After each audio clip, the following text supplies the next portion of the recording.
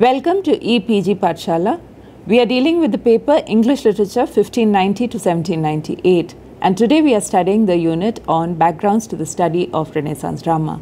I am Anna Kurian and I teach at the Department of English, the University of Hyderabad. Now, Renaissance England is known as the golden period of English literature, far more than any other of the periods in English literature. And this is so because of the outpouring of poetry that took place over there. And this poetry was both in terms of drama as well as non-dramatic verse. So it was the age of the sonnet, but it was also the age of drama, which was written in iambic pentameter. Now, the heyday of English drama, which takes place there, is primarily, of course, because of William Shakespeare. But we have also had playwrights such as Christopher Marlowe, Ben Jonson, John Webster, Thomas Middleton, etc. during this period. And therefore, drama flourished. Now, reading the drama in isolation is all very well, but ideally we should also know the social, historical, political context in which these playwrights lived and worked. And so today, in this lesson, we shall be looking at a few of those contexts. One will be travel and exploration. We shall also be looking at the role of the other. And we shall be considering how drama actually came to be during this period, as in the origins of English drama in the Renaissance age. And finally, we'll have a short unit on the popular dramatists of the age. In addition to this unit, it is useful to look at the unit on backgrounds to the study of Shakespeare in this lesson, because then you'll have a more rounded view of what exactly transpired during this period. Now, in terms of travel and exploration, this is the age when English sailors finally begin to go out into the world and do their little bit for exploration and discovery. Now, Portugal and Spain had been part of this exploration drive far earlier than England had been. But during Elizabethan England and after is when English sailors finally begin to dominate the waves. During this period, sailors such as Francis Drake circumnavigated the globe. Several of them went to the New World. They explored new regions. They went to Africa. They went to areas in the Pacific. And they went, of course, to the Americas. So the English then discovered that there was a huge new world out there. And this new world was full of new cultures, new races, new people groups, and new ways of life. So the strangeness that the English sailors discovered in these new areas during this period is something that colors the writing of the period as well. Now, in addition to seeing all these new things, they also discovered new items of consumption. Tobacco, of course, is the one which we are most familiar with, because they brought tobacco back and it became a fashion to take tobacco during this period. But they also brought back various kinds of fabric and cloth, and they discovered the use of spices in their cooking and the use of cocoa. So what we see is that there is exploration, there is discovery, but there is also then trade. And therefore, new avenues for trade opened up. And this trade was in various kinds of things. So from precious jewels, gold, minerals, mining activity, but also trade in human beings. And the slave trade begins during this period. Now, these explorers and sailors who went on these long voyages, who conducted these trips of discovery, they became prosperous.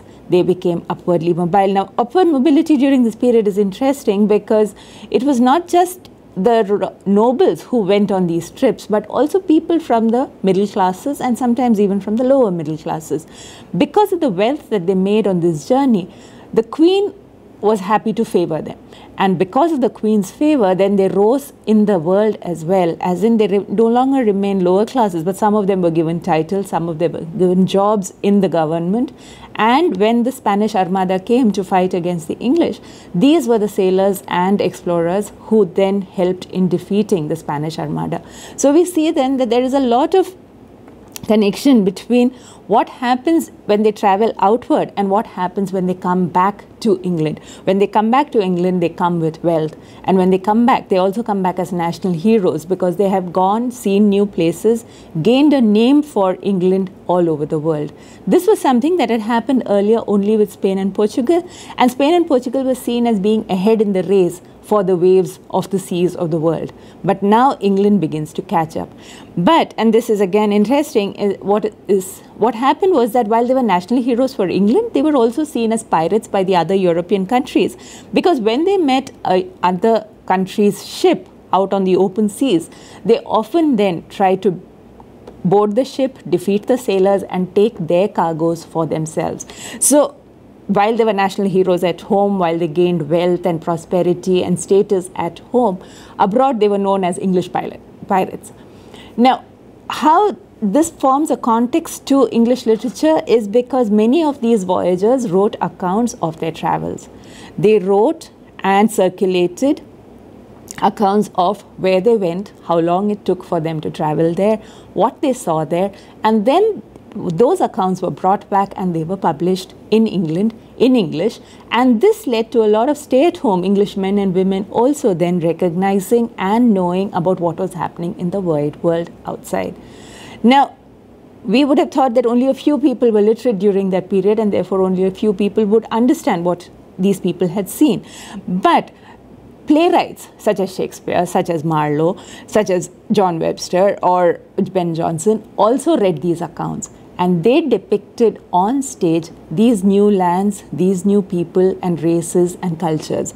So what we see is a dissemination of these voyages of discovery and exploration, not only via the printed word but also on stage, which is why it becomes important to look at travel and exploration as one of the primary contexts for Renaissance drama during this period. This period is also significant because when we think of colonialism and we think of India as a colonized land of the British, we think in terms of the 18th and the 19th centuries. But the East India Company was founded during this period. It's founded in 1600. And the Virginia Company, which colonized America, is also founded during this period. So what we think of as a colonial enterprise of Britain begins during Shakespeare's time, during Renaissance England. And when we see what they did later on, when they were able to take over all of America and all of India and several other countries as well, it begins in a trading company called the East India Company, another trading company called the Virginia Company, which goes to America. So these are the beginnings of the colonial enterprise in England, and which later on spreads all over the world as well.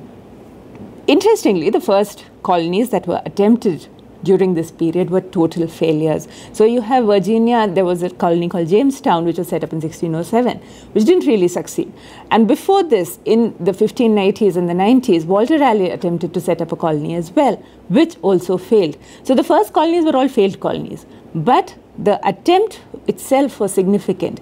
And we also should recognize that Renaissance England, which includes the period approximately till the 1640s, is also seen as the time when the first embassy from England comes to the court of Jahangir in India.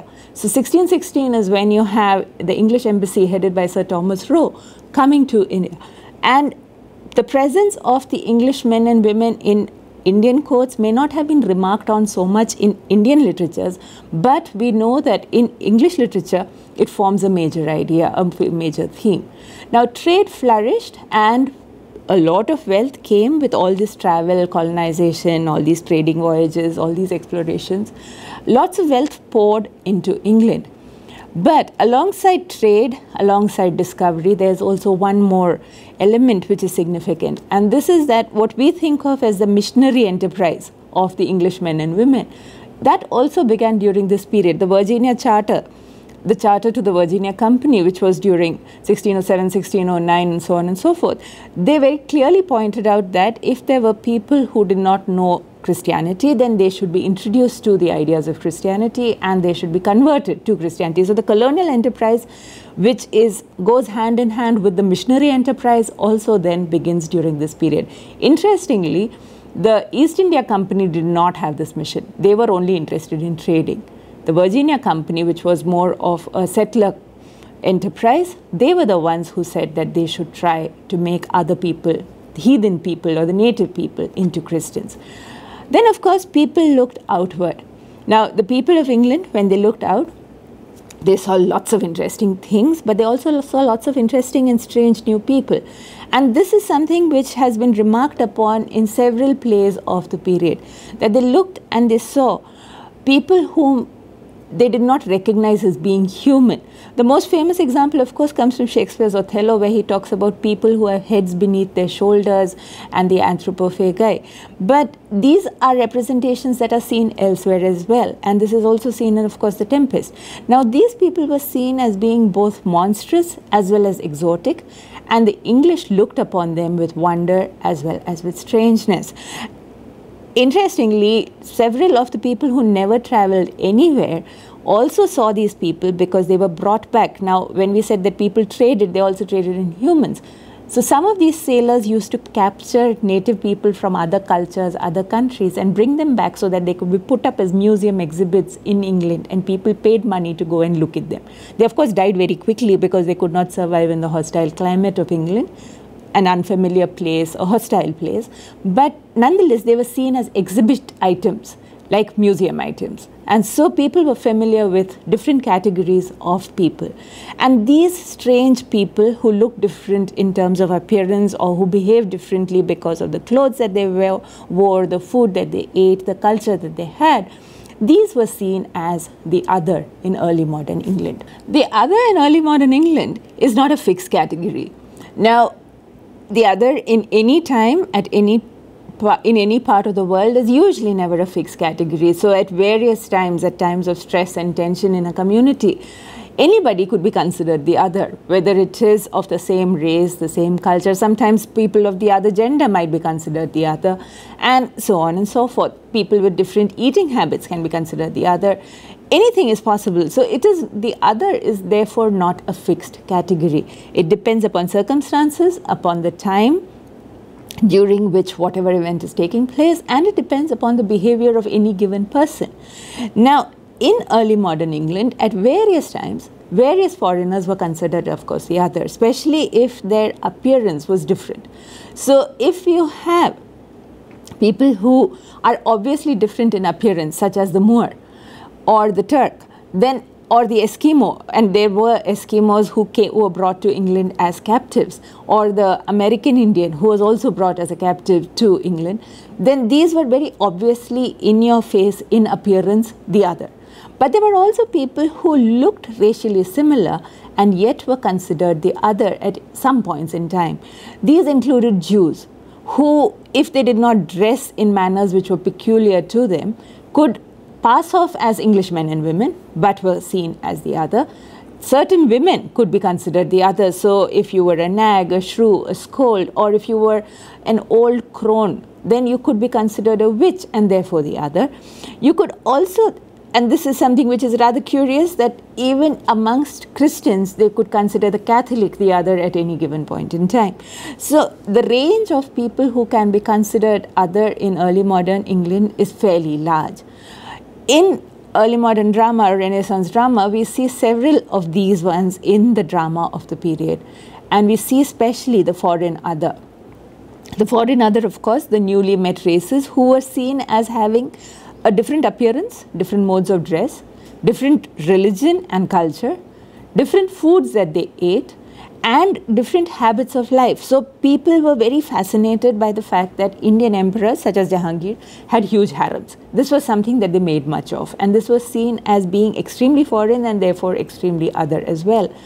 Now, English men and women who did not travel saw this, of course, in print, but they also saw this in the drama of the time where it was shown on stage. Eastern emperors who had large harems. The large was signified maybe only by a few people, but nonetheless it was said that these people had large harems. Now it was shown on stage, they read about it in print, and this is the period when the first embassies begin to come from foreign countries to England as well, foreign as in non-European. So when the Turks and the Moors sent embassies to England and these people walked in the streets of London, then these people, the Englishmen and women, encountered the other right there at home. They also saw black people in England for the first time during this period in largish numbers. In fact, the numbers were so large that the Englishmen and women petitioned Queen Elizabeth, and she issued an edict asking them to be expelled from England. The Jews, of course, were always seen as the other. And there were also captives who came. So, as I mentioned previously, the Eskimo was one such, who came as a captive and who died in London. They were also then familiar with all of these via all these medium. So they encountered them in real life, but they also encountered them in print as well as on stage. The most vilified others of all the others were the Turks, the Jew, and the Moor. Now, there is a particular reasoning behind this, that the most vilified were the Moor and the Turk. The Turk was, of course, by this period, Constantinople has already happened, and the Turk has been victorious. So the Turk was seen as being inimical to Christian civilization. The Moor, of course, on account of his dark skin, his peculiar features, was also seen thus. The Jew, though he might appear racially, physically similar, was seen as somebody who had, and this is the Christian viewpoint, who had been instrumental in the crucifixion of Christ, who was a moneylender, and therefore then was always seen as the other. Now, all these three are always seen in fairly stereotyped ways. So you rarely have a heroic Moor or a Turk or a Jew. Instead, what you have is evil ones. And their evil is of a peculiarly manipulative nature. This is especially true, of course, of the Jews. So we have Christopher Marlowe in his Jew of Malta, who gives us Barabbas, an evil, wicked, cunning, manipulative Jew. And interestingly, alongside him, he also gives us an evil Turk, Ithamor. Now, between the two of them, they encompass all possible evils. So they do everything, whether petty or major evil, which provides them entertainment. And we are all, of course, familiar with Shylock's representation of the Jew in Merchant of Venice. And then there is also, Shakespeare has an early representation of a black man in Aaron the Moor in Titus Andronicus. And this, of course, excludes Othello, a heroic Moor. Now, all of these, the black men as well as the Jews, as well as the Turks that we see on the English stage during this period, or that we read about in dramas of the time, all of them are seen as evil, thoroughly so. And yet, there is some element always that is unsettling in this representation as well. And that is because even as they were shown as completely evil, they would be given one human touch. So Shylock, of course, is extremely fond of his daughter, and he talks about his wife who loved him. And that makes him akin to the others who are watching him, and they recognize that even he is human. Othello is, of course, the foremost in this, in terms of how unsettling he is, because even as he is different, because he is black and he's old and he's a general and he's stupid, he is also similar in that he loves his wife and he's unsettled at the thought of her adultery. So portrayals of the other during this period, in drama at least, were interesting because even as they showed us complete evil, they also showed us one human element which made them as human as those who are viewing them or reading about them. Thus, we have a far more nuanced portrayal of the other during this period than we have had in later times. From now, we move on to the origins of Renaissance drama during this period. Now, Renaissance drama does not burst into flower out of nothing. During this period, when from the 1570s or so, when Renaissance drama begins to appear, and the great drama comes, of course, from 1590 or thereabouts till about 1625, is the heyday of the Renaissance drama. Now, it just doesn't appear out of the blue. Instead, there are several antecedents to it.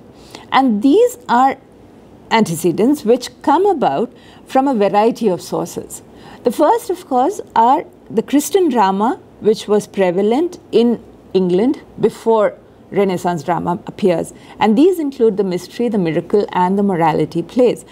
Now, they're all different categories. So you have the mystery plays and the miracle plays, which one is about the life of Christ, incidents from the life of Christ, which is the miracle plays. The mystery plays deal with the lives of saints.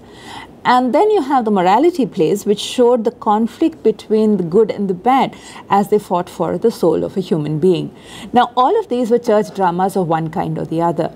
Now, these church dramas were initially performed in church surroundings. So, within the church, at the doors of the church and into the churchyard. And later on, they were taken out and performed in village halls or in village greens. Now, these are some of the early predecessors of Renaissance drama. They have contributed severally to Renaissance drama. They have given us stock characters. So the vice, or in English drama, Renaissance drama, you have the jester. The jester draws upon the vice of the morality play. Then they gave us themes. The theme, of course, the ever prevalent theme of good versus evil, or the fight for a good man's soul. Those themes are drawn from early morality plays, and elements of form and the struggle between two characters for one person's soul or one person's affections is again a form element which is drawn from a morality play. The best example for all of these is, of course, to watch something like Dr. Faustus, Christopher Marlowe's, which gives us elements from, so you have the vice, you have Mephistopheles, who features as a vice. You have the struggle for his soul, which is demonstrated for us via the bad angel and the good angel. And the constant struggle, which is prevalent through the play, is something that would have been familiar to people who had seen morality plays from earlier times. In addition to the Christian drama of earlier times, the Renaissance drama also then integrated features from court entertainment, such as the interlude and the masque. Now, these were entertainments which drew mainly upon music and dance. They did not really have a strong storyline, they did not have a plot, but they were entertainments devised around song, dance, music, and this is something which also features in Renaissance drama, especially if you think about it, comedies which have music, which have songs, even plays such as the Duchess of Malfi, which has songs being sung and people moving around on stage, and set drama incidents, plays within plays. All of these are features which are drawn from interludes and masques. The third and most important element, once again, is the fact that all of Renaissance drama draws from early classical drama as well as early classical texts. And this is significant because though the Renaissance dramatists were not very familiar with Greek drama, they had a solid grounding in Latin drama of the time. So they were familiar with Horace, they were familiar with several of the other texts of Latin literature as well. And this influenced their work in early modern drama. They were also familiar with texts such as Ovid's Metamorphoses, which provided them with themes and elements and characters for many of the dramas that they were writing. So the influence of classical literature on Renaissance drama is something that is fairly strong, and we see it also in their knowledge of and acknowledgement of Aristotelian precepts in the drama that they were writing. Now, we come then to the forms and features of early modern drama, and it is simple, of course, to say that the main forms were the tragedy and the comedy. But tragedy and comedy were not just simple, boxed-in, easy categories which had similar features. Even within the tragedy, you could have subcategories. You could have the mingling of tragedy with other forms of drama as well.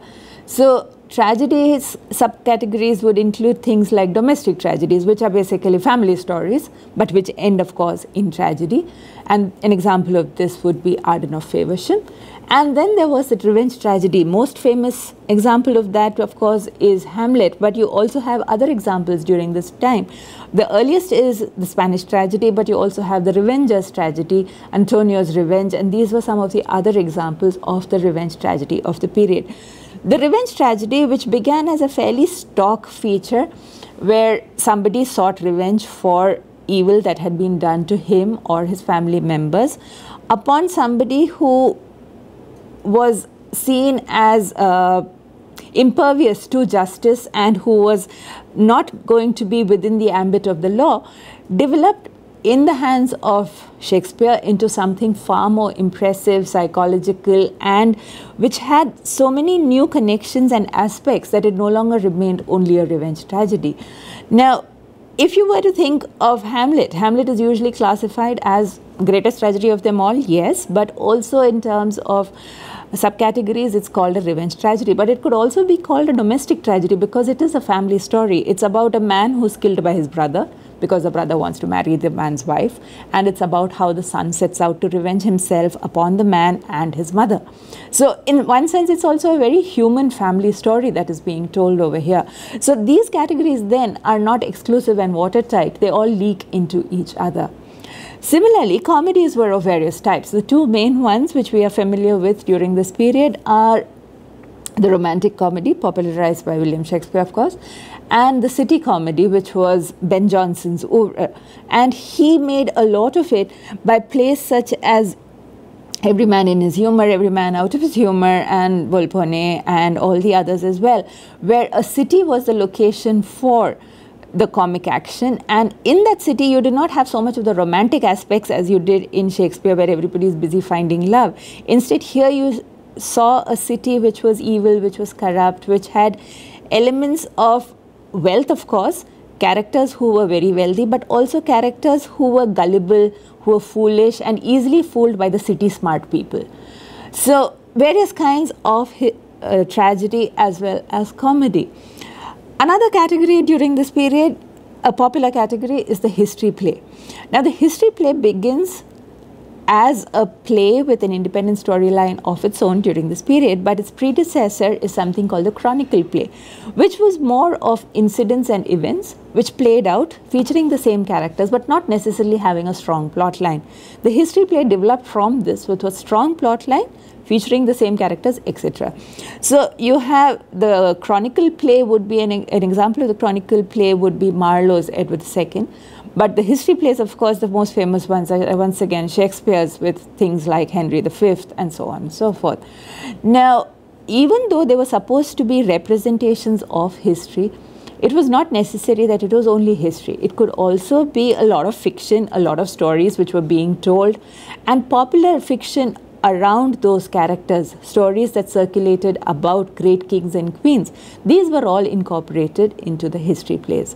Now, in addition to all of these, there were several categories which overlapped with each other. So you have tragical histories, historical tragedies, you have melodramas, you have comedies, you have tragicomedies, and so on and so forth. One category which gains a special status because once again Shakespeare used it was the fact that there was something called the romance or the tragicomedy, and these romances began by moving towards tragedy, but towards the end they then shifted and became comic, as in they had a happy ending. Yeah, so these plays were written in blank verse. Most of them were, though several of them also have large portions of prose in them, and this was unrhymed lines of iambic pentameter. The interesting thing about it is now we consider it poetry, but if you were to read it aloud, it still sounds like prose, speech of the time, which is why it has so much resonance when spoken out loud rather than when read on a page. Now, one of the main features which again everybody is familiar with is the fact that only men acted on the Renaissance stage.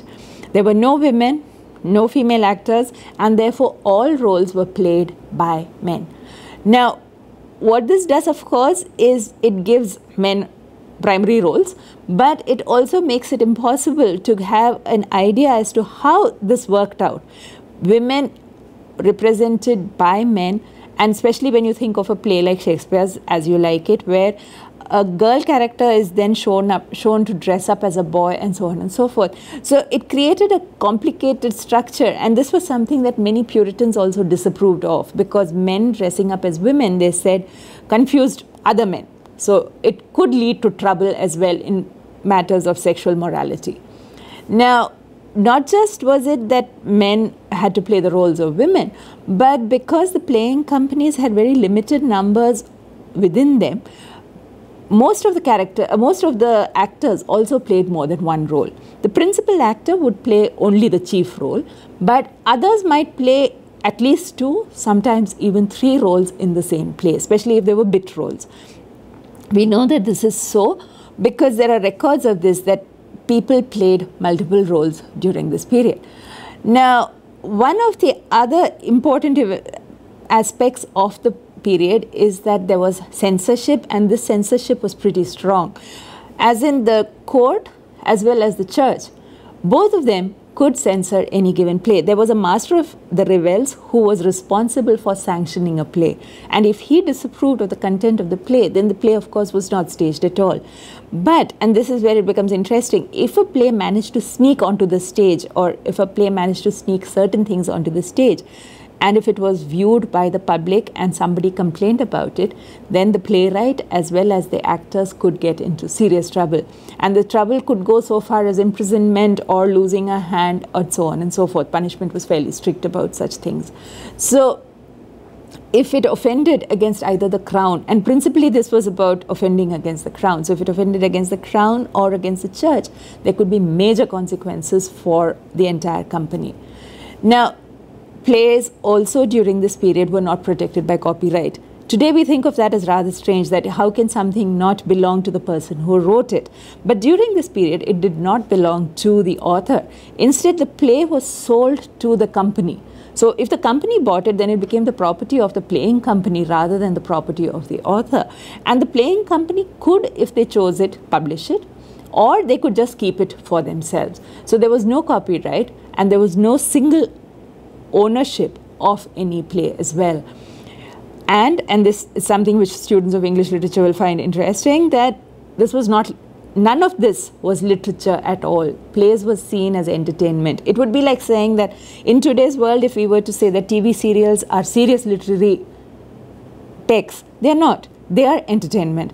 Similarly, during this period, the theatre of the time, so the plays that were produced in the theatre, was seen as entertainment and not as literature. And this is attested to by the fact that people who were beginning to build libraries during this period did not buy play books to keep in the library. They used to ignore those. They used to buy poetry, they used to buy other kinds of books, but they would not buy plays to include in their libraries. We move on now to take a look at the theatre itself, the structure of the theatre during this period. Now, theatres during this time were usually built on the outskirts of London city, and this is not because of any particular reason other than the fact that theatres were seen as places of disruption, as places where confusion existed, where there was theft and all manner of vice. So they were not placed within the city where respectable people lived. Instead, it was in the outskirts, and people had to go out of the city if they wanted to witness a drama being enacted. Now, theatres were built as large and extremely large, near circular structures with many sides. So some of them were 8-sided, some of them were even bigger than that. They seated between 2,000 and 3,000 viewers. And when we think about our theatres today, which are fairly small, to think of 2,000 to 3,000 people going to watch a play in the middle of the afternoon, and without loudspeakers, without any kind of equipment which would transmit the voice that far. You have to wonder at exactly how this worked. Now, these large structures had galleries around 3 sides, around all the sides. And in addition to that, they had a large standing area in the middle. Now, these galleries around the sides were where people had to pay money to sit. But the cheapest seats, if you can call them that, was to stand in the middle and watch the play. Now, standing in the middle made it, of course, for one, it was not sloped, so therefore your viewing was slightly problematic. You may not see anything if a tall guy was standing in front of you, but it also gave you better hearings because you were far closer to the stage. The further away, the galleries being at the extreme edges, would have given you better views, but would have given you less of the sound effects. Now, performances were held in the afternoon, and this again, of course, becomes more the thing, because performances being held in the afternoon is because there is no lightings to speak of. At this period in time, we have not yet got electricity, so there is nothing that helps people to watch anything later on in the evening. So they were held in the afternoon, and they were held every day of the week other than Sunday and holy days of the church. So think of the number of plays that were then staged during a year. Every afternoon, there would be a performance, and there were quite a few theatres. By the time the Renaissance drama is at its height, there was about 6 to 8 theatres at the edges of the city. Now, performances every afternoon and every day of the week except for Sundays and during the month of Lent. So there were a lot of plays which were being staged during this period. Because there was no lighting, they had to be held in the afternoon, and it was held in the afternoon given good weather or bad. So you could stand in the rain also and watch a play.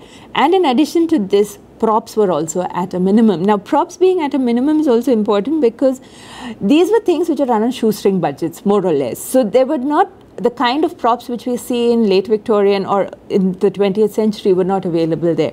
So you had to use a lot of your imagination, and you had to listen to what was being said to understand what was happening on stage. Costumes were, however, seen as very important. So they used to have really beautiful, gorgeous costumes. And one of the interesting facts is that noblemen and women, when they were dying, often gifted several of their rich costumes to playing companies, because then they would use it on stage and those costumes would continue to be used. And costumes were more expensive than everything else on the London stage, apart from the plays themselves, for which the play scripts which were bought by people for their playing companies. Props also had a symbolic value. So people understood automatically that if they see something, then this is what it indicates. One, of course, the example is of a skull. So when you see a skull, everybody should understand that we are now going to be talking about mortality. But they also had other ones, like if there was a globe in on the stage, then it meant that this was the room of a scholar. If there was a handkerchief, the handkerchief indicated either that the person who was carrying it was a courtier, or that there was something fishy going on, that there was sexual immorality going on, and so on and so forth. So props also had symbolic value, which was immediately understood by the audience itself.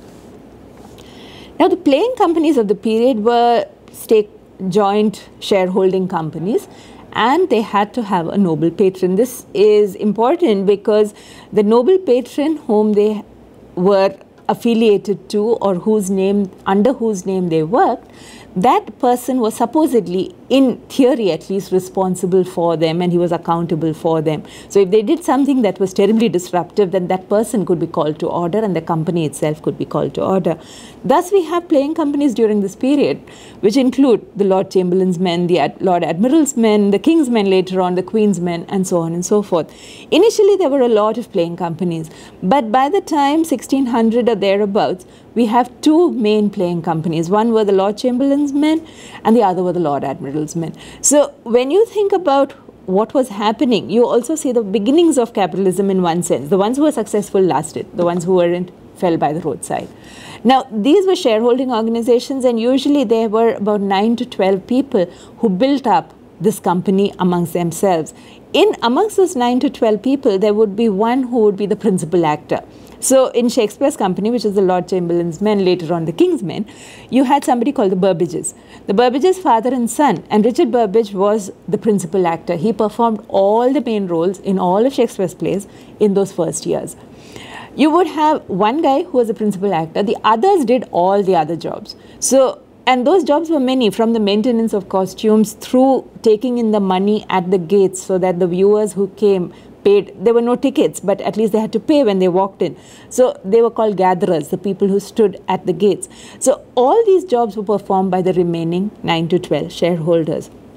But these were not the only people who were there in the company when the performance was going on. They also had apprentices. Now, apprentices were usually young boys who ran away or came to the theatre and became a part of the playing company. They were particularly useful because young boys whose voices have not broken could play the roles of the women in the plays that were being put up. So they were very significant. Those apprentices also later on, of course, could, if they were good at their work and if they were accepted by the other shareholders, they could then become a part of the playing company itself.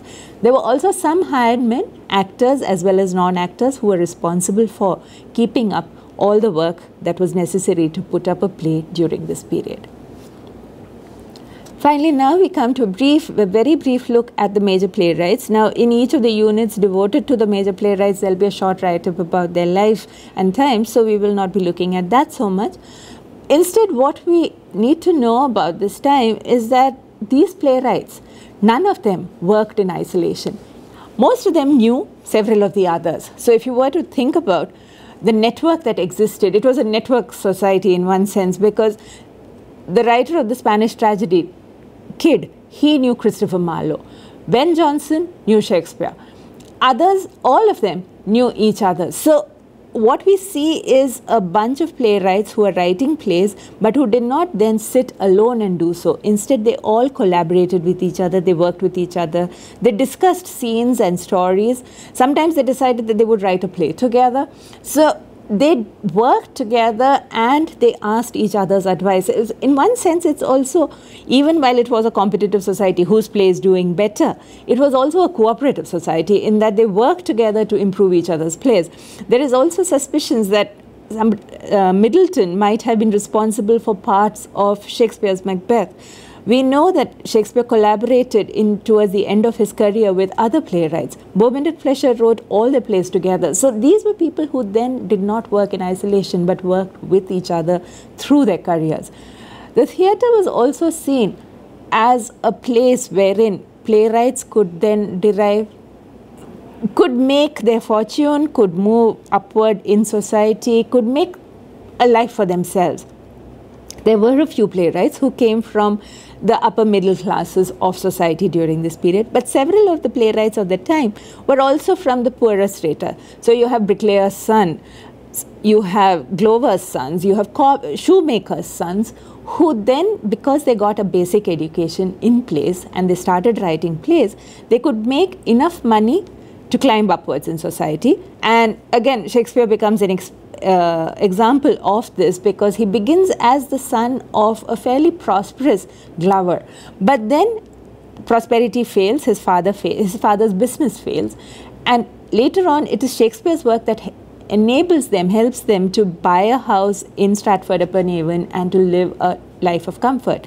So if you were a successful playwright, then you were enabled to move higher in society, and you also made friends in high places. Interestingly, if you were a successful playwright and you belonged to a good playing company, then at some point or the other you also met the king or the queen of the period. You met noblemen and noblewomen. People sought out your company. So upward mobility is one significant aspect of how drama during this period shaped the lives of people. But once again, to return to a fact that we have noted earlier, playwrights were not seen as great literary figures. They were seen as entertaining, they were seen as telling great stories, but they were not literary figures. As such, they did not enjoy literary respectability. People did not look upon them with the kind of respect that they gave to poets. Instead, they looked upon them as if they were mere entertainers. So today we have looked at some of the backgrounds for the study of Renaissance drama. There are a whole lot more of them which we have not been looking at, but which you can read about in various books. Today we looked upon travel and exploration and the changes it made to English society. We also looked at the role of the other and who played that role in early modern society. We did a brief background to the theatre, the playing companies and the drama of the time. Thank you.